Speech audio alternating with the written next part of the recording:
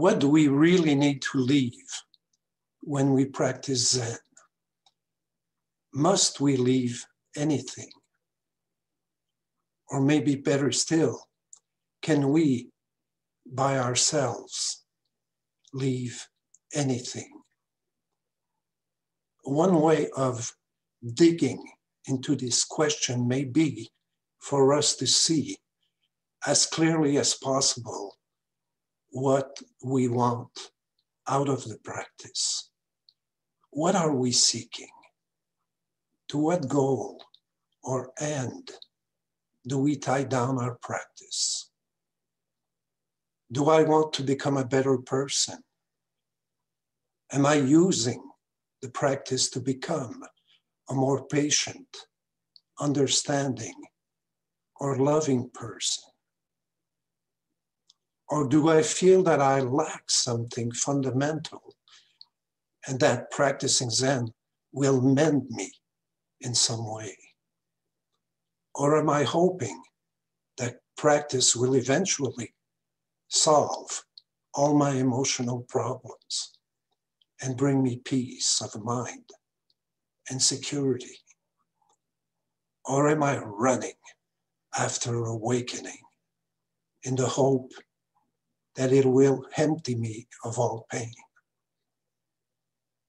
What we are seeking, if anything, and we must honestly and sincerely see what it is in the depths of our own heart, is what we must leave behind. The setting in which we do this, be it in a monastic or lay life, be it through Zen or any other form of spiritual practice, is quite secondary. We simply must do it where we are.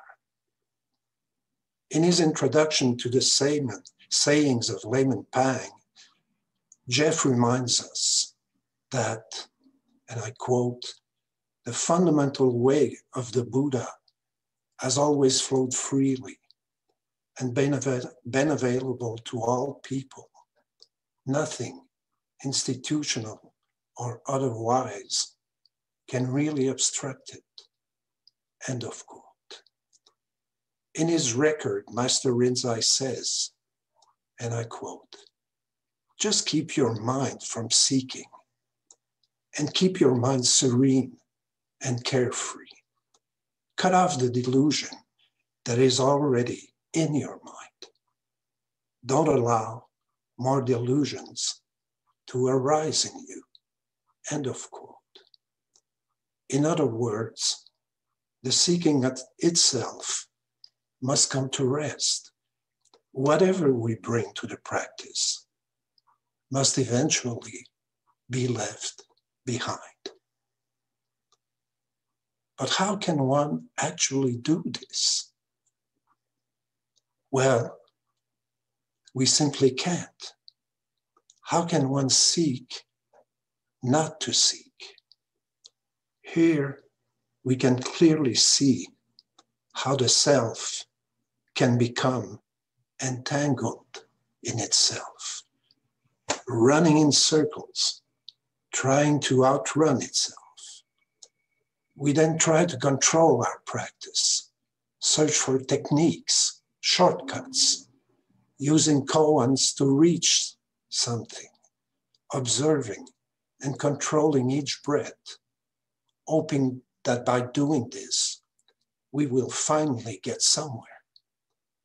But where to?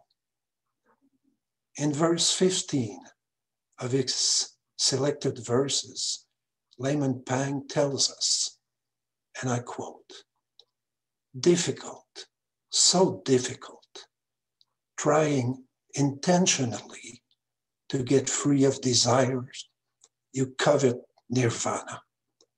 You just seek the Pure Land everywhere else. If it's a question of true practice, you're not concerned with it. Uselessly striving, your coming and going is painful, until at last you empty forms and return home. End of quote. One day in Dokusan, my late teacher told me, "You know, Louis, you will never make it." It took years before these words could finally reach my heart and bones. It is not by concentrating on not seeking that the seeking mind comes to rest. It is by releasing all that one seeks, by befriending it all, and by humbly letting it melt and dissolve in its own time and of its own accord, not rejecting anything and not holding on to anything, trusting deeply that the Buddha way is flowing freely in each of us, and that if we patiently let it work its way through us, it will take us home.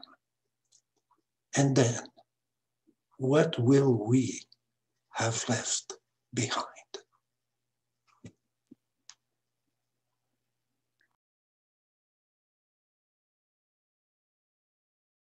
There always seems to be something demanding our attention, something that cannot wait to have our engaged focus.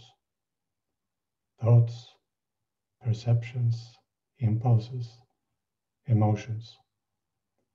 The effort or will to give focus and attention to all of this is constant for most of us. A stubborn habit, you could say. This constancy of focused effort and deliberate attention creates the illusion of a standalone locus or point of outlook. Simultaneously, everything that arises is assessed and given an emotional label, however subtle, reinforcing the illusion, my experience, my perspective, my opinion, my life. The tunnel vision of the ego self, what Layman P'ang called the will to survive. True practice is not a transaction. It is not something we do to get something in return. Rather, we must give up this idea of focus and effort. We must fall out of both of them and instead dissipate into or surrender to effortlessness, to where phenomena don't stick or get any traction. We must embody what Layman P'ang called the one with no connection with the 10,000 dharmas. My grandfather was a priest in the Swedish Protestant church. I was just a small schoolboy when he lost his voice because of cancer surgery. In fact, I cannot remember the sound of his voice before this. Of course, he could no longer preach or conduct services, so he assisted other priests in the ways he could. I never saw him put down or in any way seem burdened by what had happened to him. On the contrary, I was surprised that there didn't seem to be any sorrow or sadness on his part. Instead, he was totally at ease as far as I could tell, collected and content, as it seemed, smiling and with a great sense of humor. I would say that he was my most important role model growing up. Sadly, I myself hadn't matured enough to ask him the most important questions before he passed away. But I'm very grateful for all the small memories of him, the way he conducted himself, how he met and treated others. I think of him as a man that made significant insights through his life, and that he had found his way home. I believe that he gave me the first glimpses of what true compassion and selflessness look like, although I could not quite understand this at the time. Sometimes I view these memories as guiding lights on the way to be seen through ultimately. I'm a blue-collar worker. I do quite strenuous physical labor.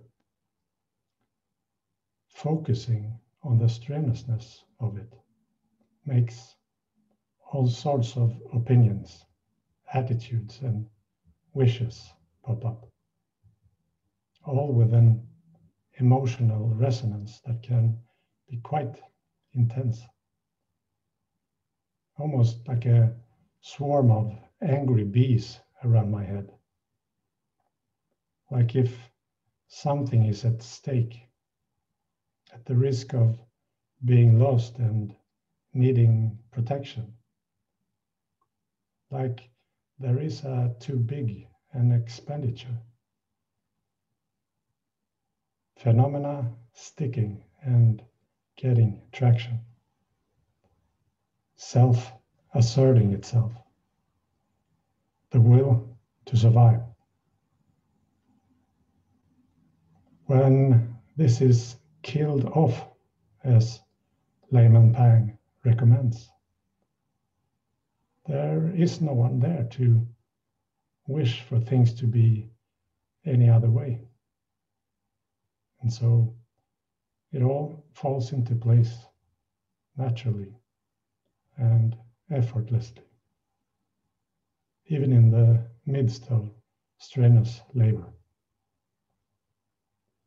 Nothing to leave, nothing to arrive to.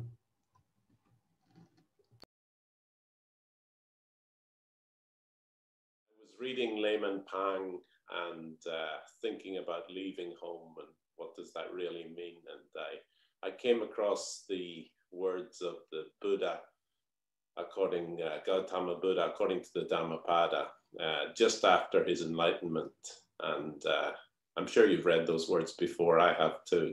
But for the first time, it struck me, this was a person who had really left home. Here's what the Buddha said. Through birth after birth, I wandered without rest or reward in search of the house builder.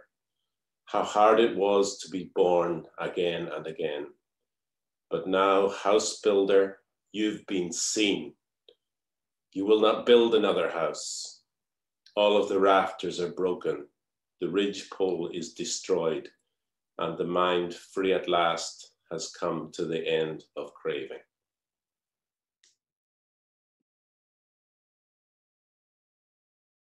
Hello, everyone, and thanks for the wonderful presentations.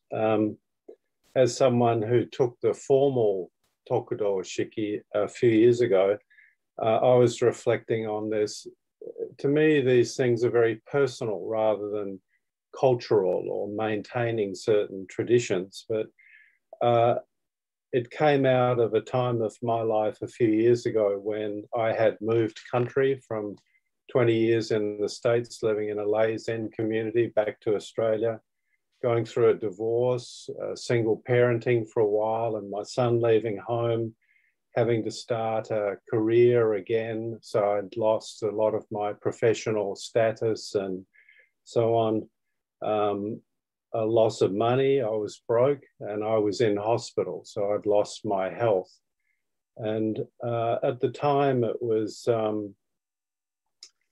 not so much a matter of what to leave behind. It felt like it was all being taken away from me. But a word at the time that was very useful was ownership. I felt that I had some sense of ownership over all of these things, which was a really useful way of me seeing the construction of a self as owner of all of these various things. And so that led to me going to reconnect with the head of the Koktaiji Zen temple, where I'd spent some time in 1982, and to spend some time with him, and the following year with Jeff, which helped resolve some of these questions. But I thought I'd just add the word of ownership in there because it was very useful to me at the time.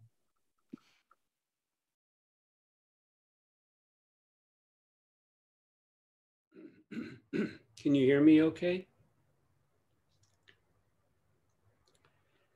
Good to see you in your robes, Greg, especially since we're talking about lay practice today. Thank you for that. As Juliana made clear and the other presenters have really illuminated, today the theme is leaving home or leaving the world, what that really is and what we really need to leave. The presenters, each in their own way, have already given us much gems to consider well in our practice based on their own experience. Also the comments of David and Greg. I'm very grateful. I'd like to begin with a Zen quote. Don't abide, that is, don't stay or get stuck. Don't abide even where Buddha is. Run right by where Buddha is not. Again, don't abide even where Buddha is. Run right by where Buddha is not. This is both a capping phrase and it's found, for example, a variation of it in the Blue Cliff record.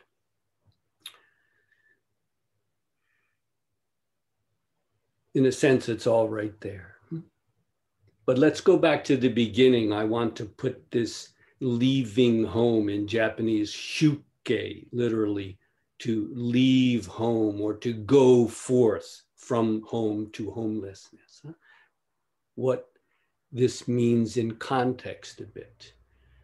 We're all familiar from our reading just over a year ago, our first readings from the Pali Sutras about Gautama Buddha's great renunciation, renouncing his leaving home in a very literal sense, leaving the world. It is a foundational idea in Buddhism.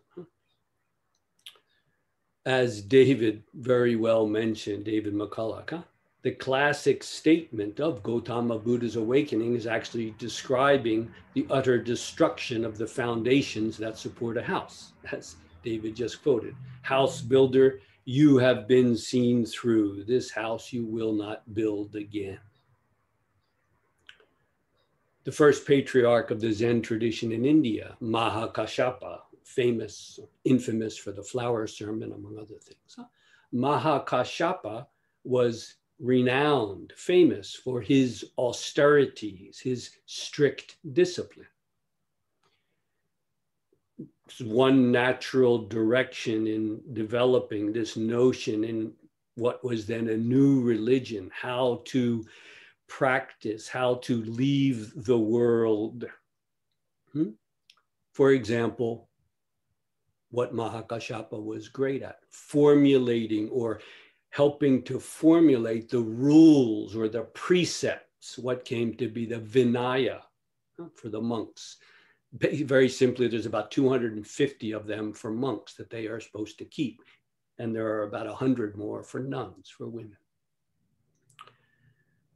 But the basis of that seems to be very early on what were called the 4 supports that everyone who had left home as a Buddhist from, it seems, Gautama's time was expected to maintain.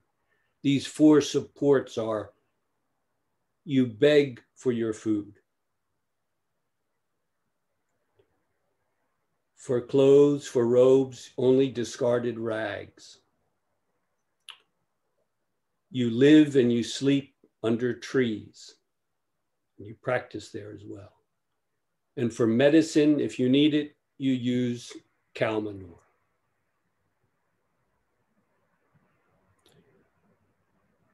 Eventually, you are not permitted to eat after noontime, which, as you probably know, Theravada monks to this day keep. No solid food after noon. And you were to, of course, avoid all forms of entertainment. Can't help but bow humbly in deep respect with tears in our eyes for that lifestyle, which at that time, at that place, was quite natural. If we compare this with the recent references to Hakuin's Zazen Wasan, or the Song of Zazen, singing and dancing are the voice of the Dharma. This is sheer depravity in early Buddhism. We're going to have to return to that and see what that really means. Again, what do we here and now really need to leave? One way to put it might be self, or self-delusion, the self-delusion that is the delusion of the self. In other words, not to abide, stay, get stuck, not to abide anywhere, not to take up residence, to reside. What eventually was criticized in Hakuin's time as being a whole-dwelling devil, to abide somewhere, even in the most wondrous, splendid place.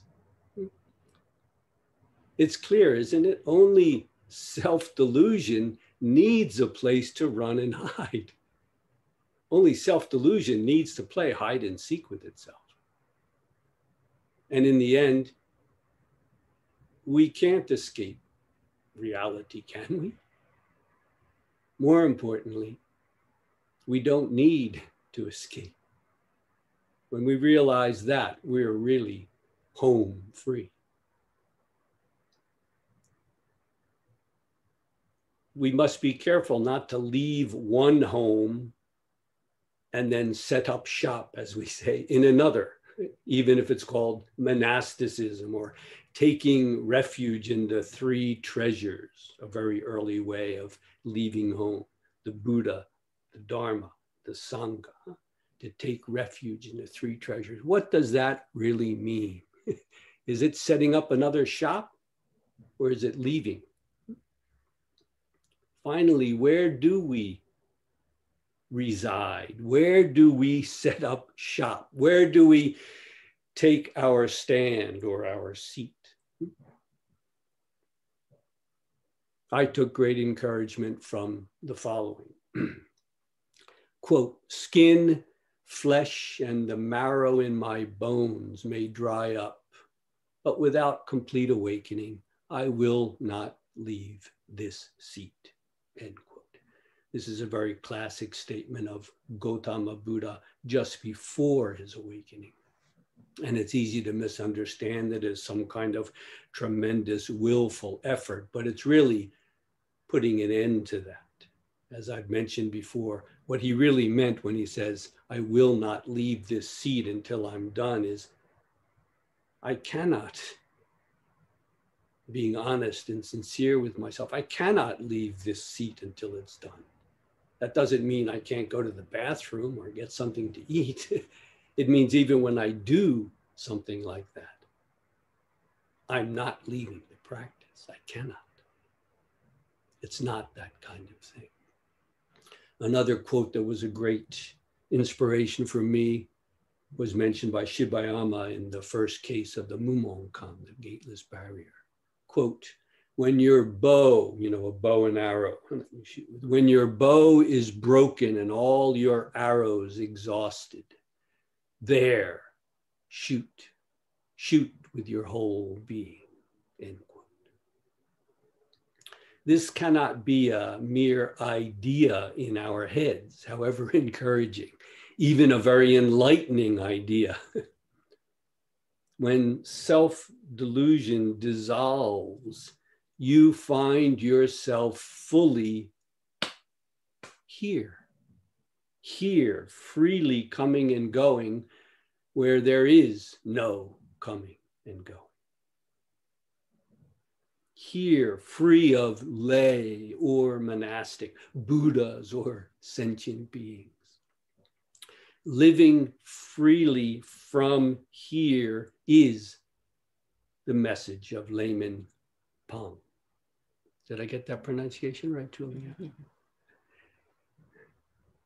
It's the true importance, the import, the significance of leaving home. In a word, sit until you've seen through, then get up and do what needs to be done. As you may know, the translation was not very good in the book, so I corrected it a bit. But Layman P'ang's dying words are, just see the emptiness of all that exists, but don't then take that emptiness as existing. Daye, who we took up recently, said, if you penetrate those two lines, your lifetime of training is done. Again, P'ang's dying words. Just see the emptiness of all that exists, but don't then take that emptiness as existing. Returning to my first quote, don't abide even where Buddha is. Run right by where Buddha is not. I would put it, leave all behind. Leave all delusion, ignorance behind. And don't be blinded even by the light of pure wisdom. That's how being without self works. How could it be any other way? Being without self naturally works and plays in the world. This is the work of love, compassion, right here, underfoot, at home, anywhere. I recently came back from 2 months in Hungary, and I had to spend 6 nights in self-isolation in a hotel at the airport in Osaka, Japan. It was a great experience. I didn't leave the room once because they recommended you don't. So I said, fine, great. I've always wanted to do this, a little session on my own. But I realized anyone who has given themselves to real practice, for example, in a Rohatsu session, knows space and time are not real hindrances. Neither are the demands of a lay life. Finally, what is it to leave the world? I'd like to quote, feelings are expressed in speech. When that won't do, we draw out the words with a sigh. When that won't do, we break out in song.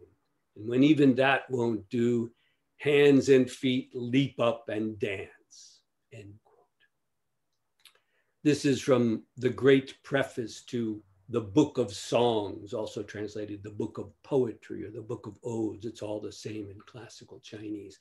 This is the first anthology, so to speak, of Chinese poetry. Singing and dancing are the true and living Dharma. As Layman P'ang put it, fetching water and carrying firewood. For us, perhaps, remembering to turn off our computers. I trust it's clear, especially from the other presentations, what it is to really leave home and what we really do need to leave. what has already been left. Thank you to the other presenters and Juliana for her gracious hosting, and to all of you for being here.